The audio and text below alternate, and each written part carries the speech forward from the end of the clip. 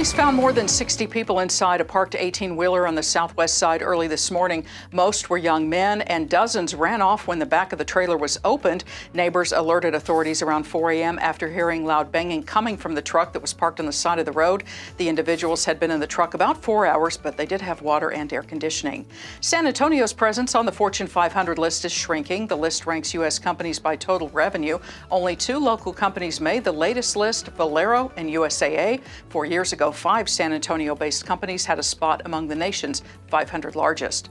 Tomorrow is Election Day and the City Council runoffs. 3 sitting council members are in runoffs in Districts 1, 2, and 9. Districts 3 and 5 will see a new council rep in place tomorrow after their longtime councilwomen termed out of office.